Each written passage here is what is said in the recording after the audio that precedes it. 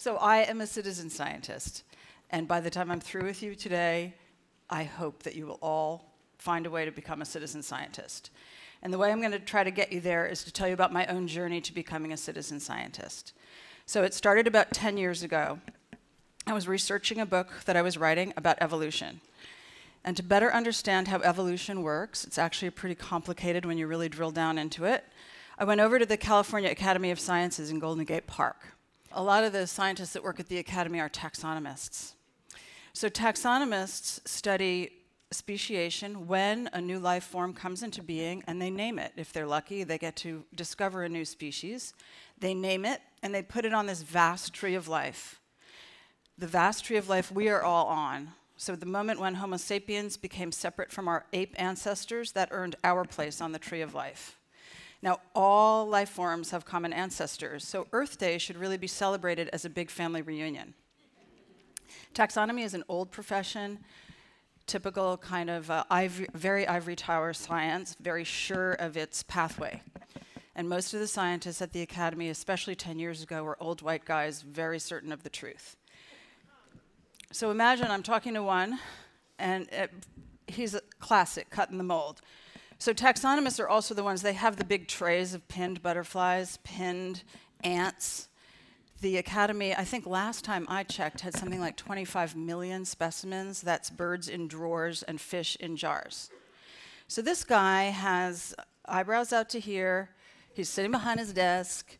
He's got, gigantic piles of books all around him, and he's emphatic, and as he's talking to me, his glasses come down off his face and skitter off of his desk. And he says, yes, I will tell you how life forms originate, but let me first tell you how they are prematurely being terminated. So it's 10 years later, right? Now you've probably all heard this term, sixth mass extinction, but this is 10 years ago, and I had never heard that. And he said, we are today, 10 years ago, and we are still in it. We are experiencing the loss of species at a rate and magnitude that equals that which took out the dinosaurs.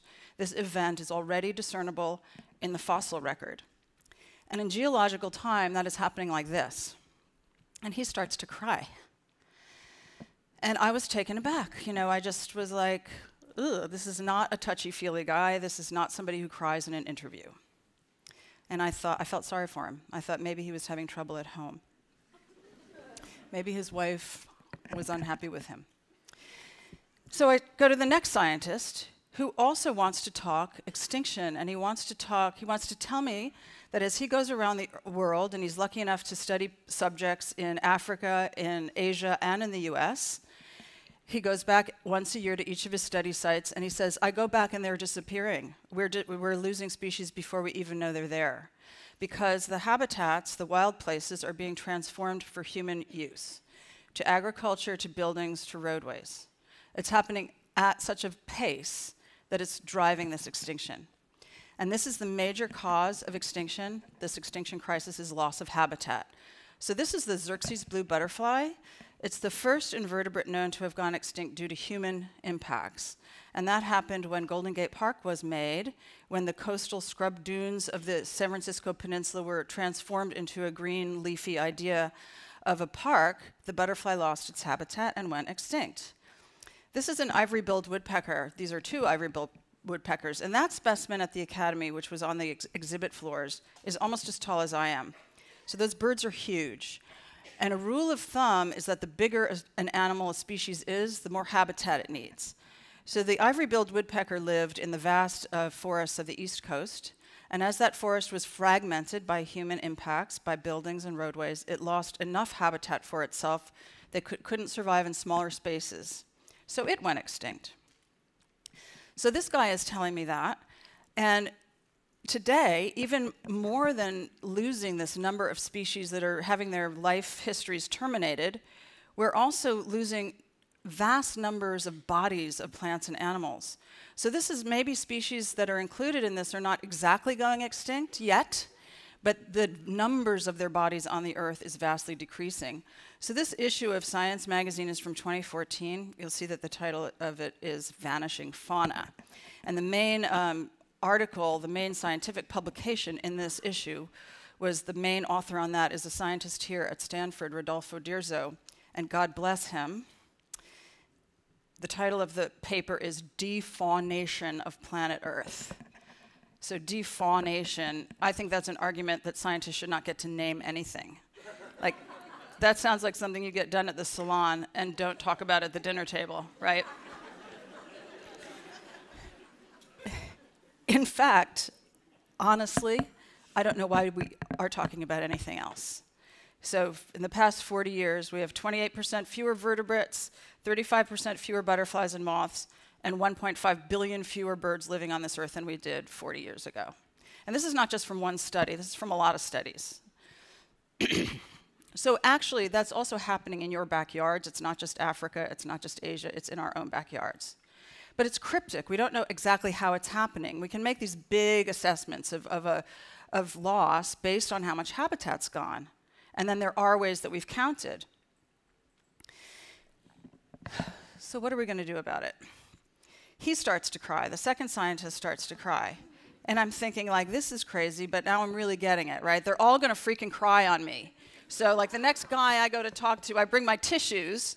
And when the third scientist cried, I cried with him. There's no way to overstate this.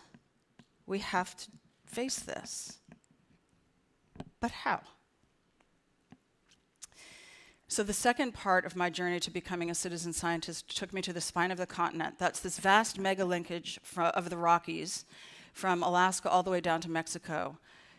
By the way, there's still a lot of wildlife left. There's plenty to save. And when you bring habitat back, they come back. When you build it, they come. So along the spine of the continent, we still have grizzly bears and wolves in the north. We still have jaguar in the south. And sometimes people call this a biotic conveyor belt because so much wildlife lives along the spine of the continent. And I found some stories that were real success stories along the spine of the continent, not only animals and plants being saved, but according to some models that could actually scale to the level of the problem. So I'll just tell you about this one, which is the path of the pronghorn.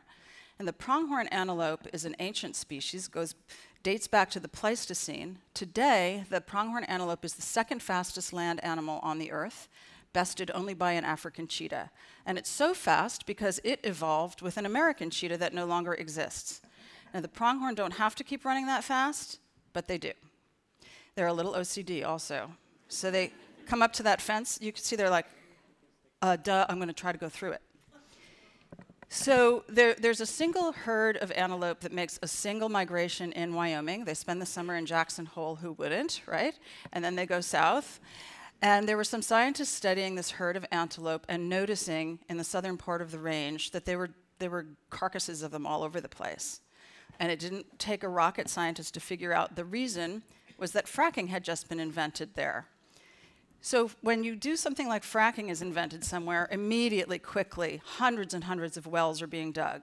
Human infrastructure comes in very fast. I mean, buildings go up to house workers, and schools go up to educate their children. We're going to get that gas, and we're going to start shipping it out, and we're going to start making money. So again, this huge infrastructure and the pronghorn just plow right into it. Plow right into the semis, right into the trains, and they die. So these scientists did a couple of things that today would be called citizen science and that are critical to what citizen science is. So they convened people. They didn't just get other scientists to study this. They didn't just get politicians to support it. They didn't just connect with nonprofit activists. They most importantly connected with regular people like you and I who live near or along the path of the pronghorn. And they said, you know, they went door to door, like, we want to see if pronghorn go through your backyard. And that person would say, well, you know, once a year we see pronghorn in our front yard when we are on our way to work. And then when we come home, they're gone. But we didn't know that we were on this pathway, that we're seeing this one moment in time, right? But that moment in time is not only connected to that yearly migration, that one moment in time is connected to a migration that has gone on for at least 6,000 years. Of course, we want to protect the path of the pronghorn. Of course, we want to be part of this beautiful historic life history of this animal. The path of the pronghorn today has protection. It's the only animal movement that has protection in the lower 48. And we have to do that a lot more. Now here, we have a tool for doing it a lot more. This is a screenshot from iNaturalist. This is one of my favorite citizen science platforms. It's free. You put it on your phone. I suggest you all get onto iNaturalist today. It's easier to do it on a desktop or a laptop and then to put it on your phone as the app. So all of those blue dots represent people seeing pronghorn antelope, taking a photograph of what they see. The app assigns the photographic observation the date, the time, the latitude, and the longitude of the photograph. So you'll hear people tell you citizens can't take data the same way that professionals can. Well, first of all, there's a lot of studies that show the opposite. In many cases, citizens are better at it. But in any case, with iNaturalist, all that's out of there because it's GPS, it's the atomic clock, it's date, time, latitude, longitude. It is that observation in time. There's lots of different ways to get involved with citizen science. If you don't want to do it technologically, there's lots of other ways to do it. The important thing is I want you to know that we need to save nature and that it's a mob-sourced thing. The only way to do it, what we want to do with something like iNaturalist is create this big biodiversity observation network. There's an instrument for that. It's our eyes. We do it together. When we get this, we get data for all these kinds of species that you can see on iNaturalist and things like eBird and Nature's Notebook. You can see these patterns of how life is unfolding, get predictions of where extinctions are happening, and then make surgical strikes like protections like the path of the pronghorn to help those animals and plants. Now I will tell you one more story about citizen science. It is not just about collecting data. Citizen science is also a practice that can help us do something that is very important, which is to get in better, healthier alignment with our own place in the cycle of life. About 5 years ago, I took my father up to Hawk Hill in Sausalito, where I participate in a hawk watch. This is a picture from 2012, where we had this huge surge of broad-winged hawks. So those are all broad-winged hawks in that photograph. And it's this pattern, that's an anomalous year, has actually been associated with a quicker melting of sea level ice, which changed the currents, the air currents that the birds fly on, and actually brought birds from the East Coast to the West Coast. So this is where you start to see that you see a pattern from the citizen science data that scientists can use to correlate with other things going on to figure out what's happening.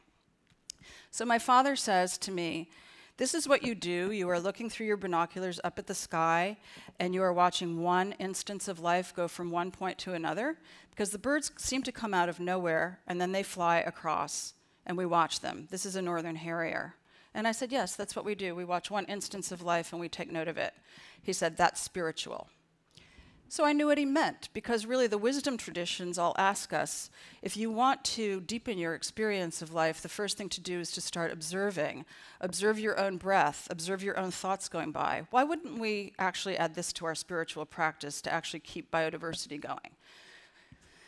So 2 years ago, my father died. He died of lung cancer, and as he was dying, I was sitting by his bedside watching him, and he was watching me. And I realized I am watching an instance of life go from here to who knows where. So then in the subsequent years after his death, of course, I've thought about him up there on Hawk Hill. Now, the hawks that we see on the West Coast are almost all juvenile hawks. They're fledgling year hawks. Nobody knows why, because on the East Coast, the hawks they see in their hawk migration are mostly adults. They're mostly 2-year-old birds or older. It is thought that perhaps the passage over the Golden Gateway is harrowing for the hawks, and that they learn a better way south when they're older. So I'm watching these juvenile hawks, and I'm thinking, the reason this generation is here is because of thousands of years of generations that have gone before, that have brought these hawks here. You know, it's fine, my father was old enough to die. It was in the natural order of things. But I think about my children, right? They're fledgling. My daughter is about to graduate from college this year. She's about to go on her first migration into the world. What kind of world are we sending the next generation into? Darwin called life, that vast tree of life, endless forms, most beautiful. This is the story we can tell only together using citizen science. Thank you.